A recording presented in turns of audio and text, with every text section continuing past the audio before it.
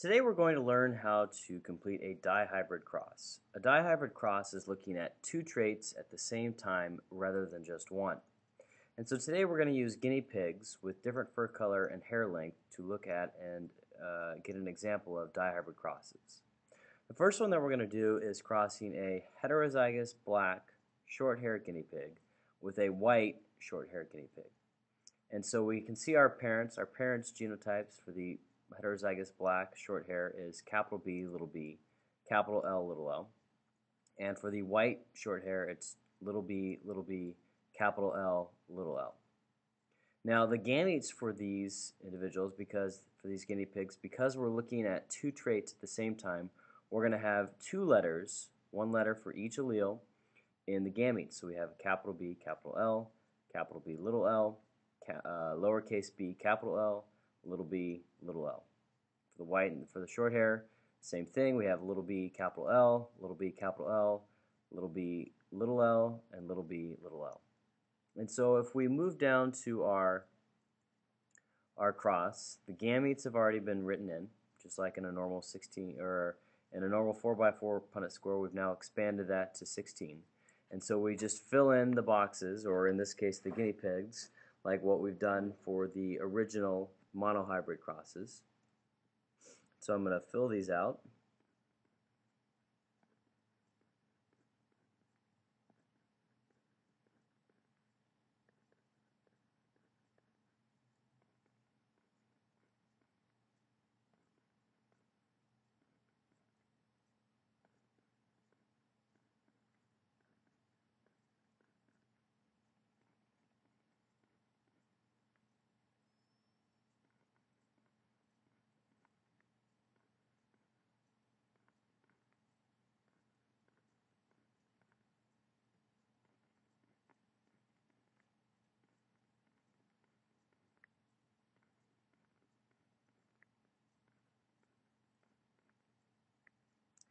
And if you notice, I did a couple of things when I was filling these out.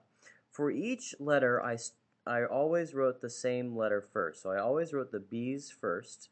The B's came before the L's. And I also always wrote the capital first. So anytime I had a capital or a lowercase, I always wrote the capital before the lowercase within the letter combination. So for B's, I wrote the capital B before the little b. For L's, I wrote the capital L before the little l. Those are one of the two rules that we follow when we're doing dihybrid crosses. Now, to determine the genotype ratio, or the genes for the offspring, possible offspring, I can just count these up, just like a monohybrid cross, but there's just a few more this time. And so if I were to count these up, I would see that I've got quite a few different possibilities.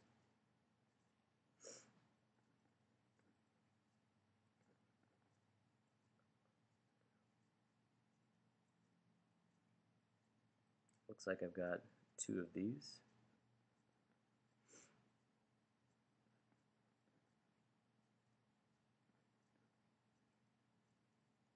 And when I'm doing this to help me know exactly which ones I've counted, I like to cross them off. So I'm just going to put a little line through ones that I've already done.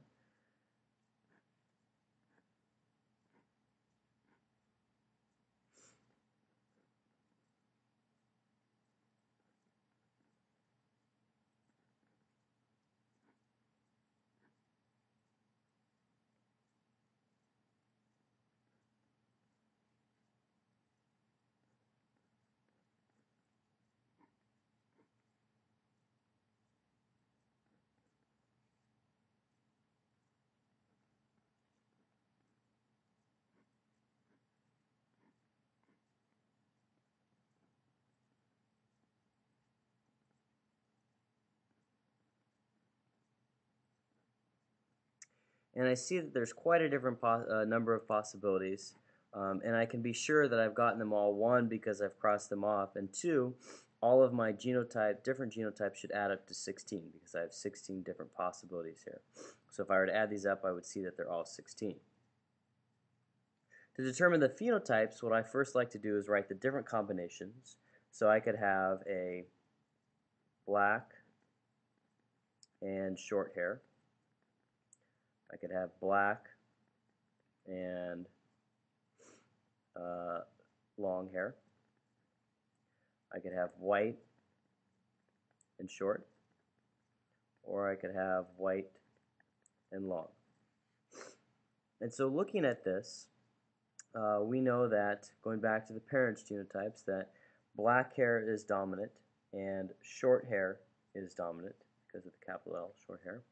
And so I can add these up. So I'm going to have 1, 2 that are black with short hair, plus another 4 that are black with short hair.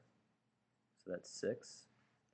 Black with long hair, I'm going to have 1, 2, and it looks like that's it. White with short hair, I'm going to have 1, 2, plus another 4 right here. So I'm going to have 6 total. And white with long hair, I'm going to also have 2. And so that's how we do a dihybrid cross.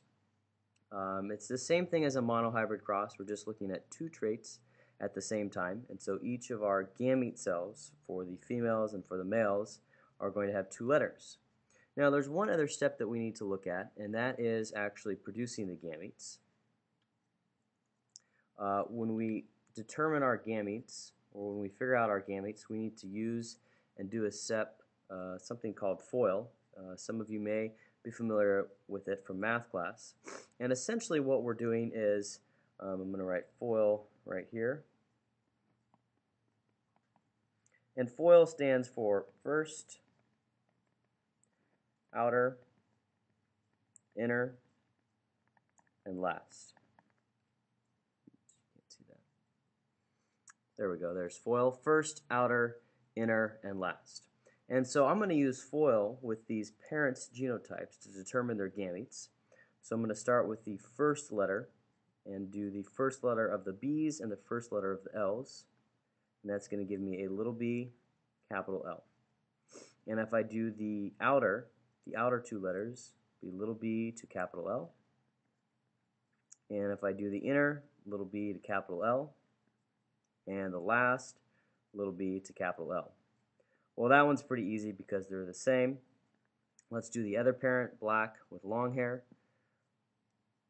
First, I'm going to have a capital B and little l.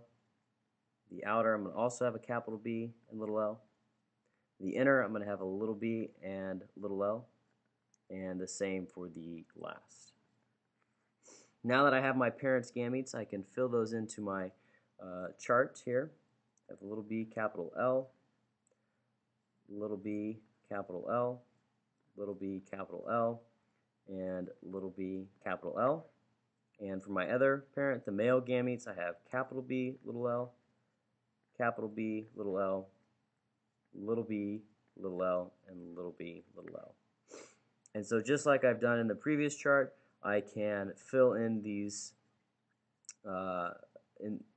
fill these in individual sections here to complete my Punnett square and then calculate the genotype and the phenotype ratios. Go ahead and do that now on your own.